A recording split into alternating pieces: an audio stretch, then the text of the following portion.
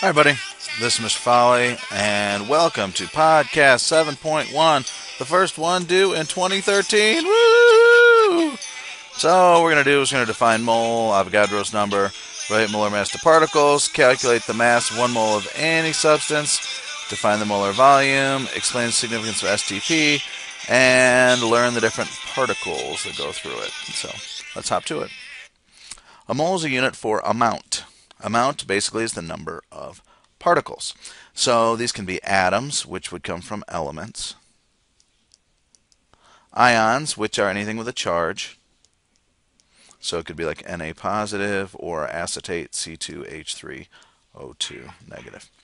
Molecules are entire particles made of covalent bonds like water, have exact amounts, look like Mickey Mouse. Formula units are reduced ratios of lattices of ionic compounds. So those are the things, remember, they come in like little, cubes, but then they repeat and do it over and over and over again. Welcome to Bad Drawing 101. So, a dozen is 12 of anything. Could be a dozen cars, a dozen donuts, or a dozen people. 6.02 of anything is a mole, right? So a dozen cars is 12 cars. A dozen donuts is 12 donuts. A dozen people is 12 people. A mole is 6.02 times 10 to the 23rd of anything. A mole of donuts is 6.02 times 10 to the 23rd donuts. A mole of egg babies is 6.02 times 10 to the 23rd egg babies. A mole of atoms is 6.02 times 10 to the 23rd atoms. Now, this only makes sense for atoms as a unit choice because atoms are so small. So why is 6.02 E23 such a big number? So why is ream paper 500 and we don't use a dozen? Because paper is small. Oh no, yeah, paper is small. So big number needed. Why is the gross of bottle rockets 144 and not a dozen? Because bottle rockets are small, and we need a bigger number because we use a lot of them. The smaller the thing you measure, the larger the bundle. Particles are small. This is shooting a bottle rocket out of a car. Don't do that because what happens is sometimes it doesn't light and it explodes. You lose your hand and your ear and all those other things. How many particles and white type are in 1 mole of water? So 6.02 E23 particles, but water is H2O, and because it starts with a non-metal, it's a molecule. 1 mole of gold. Gold is an element. So elements are atoms. Table salt is NaCl, which is a formula unit. 6.02 E23 formula units. 1 mole of sand. Now sand is SiO2, which is a metal and non-metal again, so it is a formula unit, so it's 6.02 E23. 1 mole of carbon, which is an atom, 6.02 E23. Now the one that's really weird here is a mole of sand, because a mole of sand would cover like the entire state of Indiana in like 300, no, that's like 3 miles high. So, entire state of Illinois. There's not much difference. Illinois is about twice as big, but 3 miles high for a mole of sand. Moles can be liters of gas, too.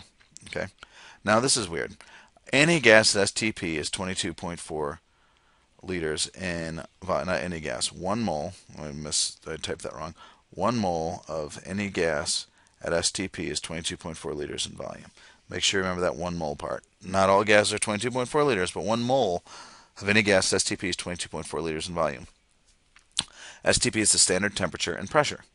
So the standard temperature is 0 degrees Celsius. The standard pressure is 1 atmosphere of pressure. If it's not at STP, it's not 22.4 liters. You know you can change the size of a balloon. Anyway, change the size of a balloon by, on a warm day, it expands. On a cold day, it shrinks. What is the volume of 1 mole of neon gas at STP? 1 mole at STP, 22.4 liters. 1 mole of hydrogen gas at STP, 1 mole of any gas is 22.4 liters STP. 1 mole, so notice this is just one atom. This is two things combined, it's still 22.4. This is three things combined, it's still 22.4. 1 mole of carbon at STP. Now, this is where I wrote you're a sucker. That carbon is a solid, not a gas.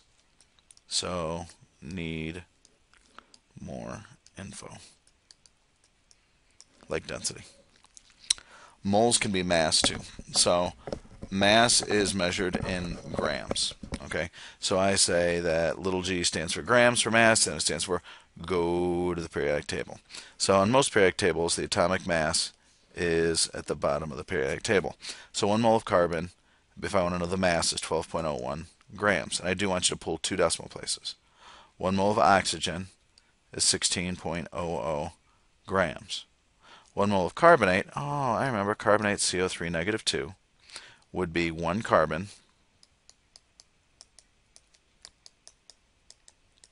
and 3 oxygens, right?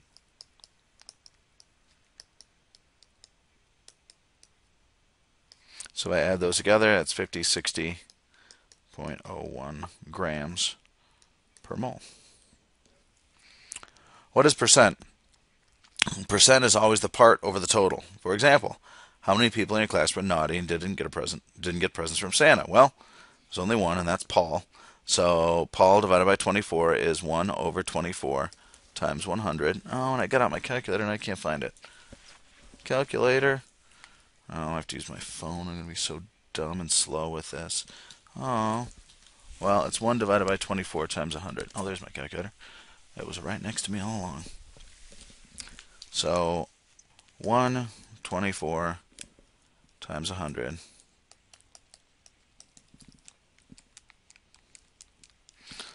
So that would be 4.17%. Percent is part of our total. Percent of a compound is molar mass divided by total mass. So this would be the mass of N divided by O2. So for N equals 14.01. When you go to the periodic table, go get your periodic table. Go get your periodic table. Okay, look it up online. Okay, nitrogen is 14.01. Oxygen is 2 times 16, which is 32.00. So nitrogen is 14.01 divided by 36.01 times 100%.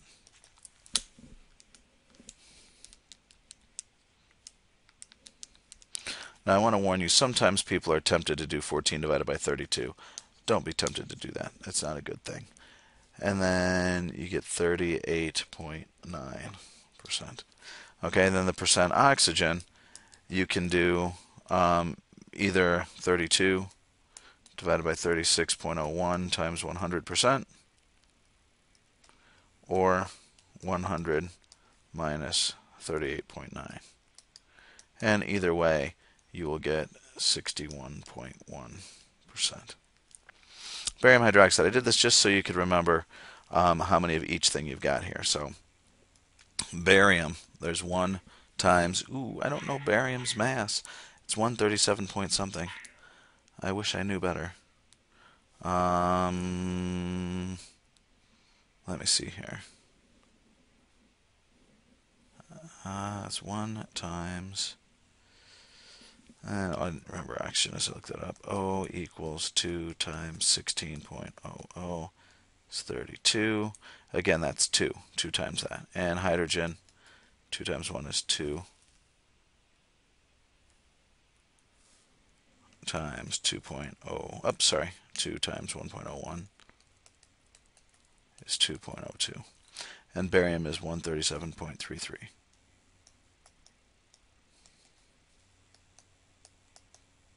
So my total mass of this guy is going to be, add them all up.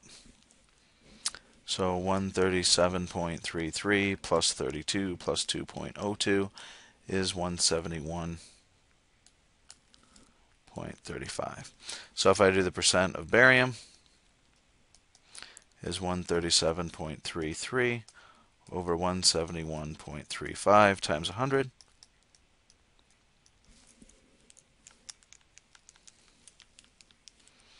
and that's 80.1% oxygen. 32 divided by 171.35.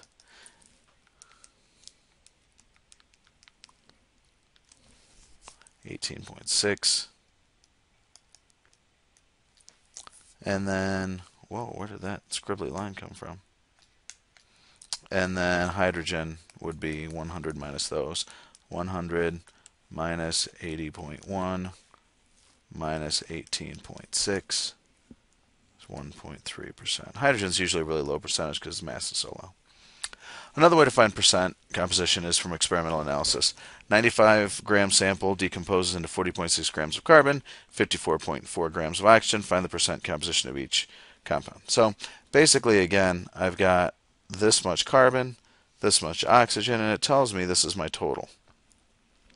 So carbon is 40.6 over 95 times 100, and oxygen is the part that's oxygen, 54.4, divided by the total, which is 95, times 100.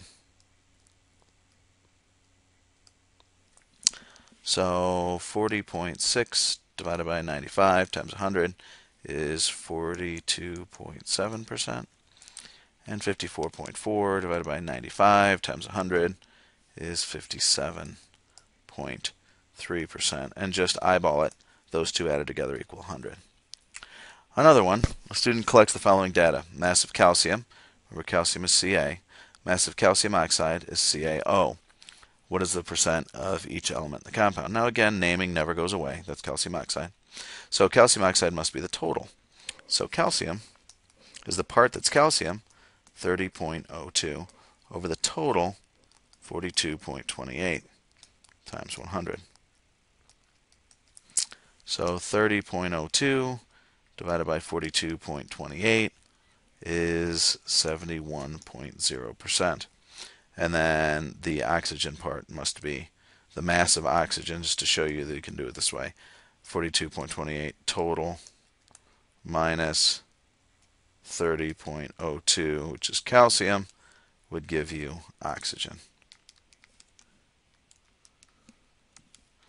So as long as you label this stuff pretty well, you should be able to work this to about 12.26. And then, of course, 12.26 divided by 42.28 times 100. I know you could have just subtracted it, but just to show you that all of these things do work out together, and you can calculate one given the others, would be 29.0%. Moving on along. Review. Always go through moles, always go through moles, always go through moles. Now you're going to figure out where that comes into play a little bit later. But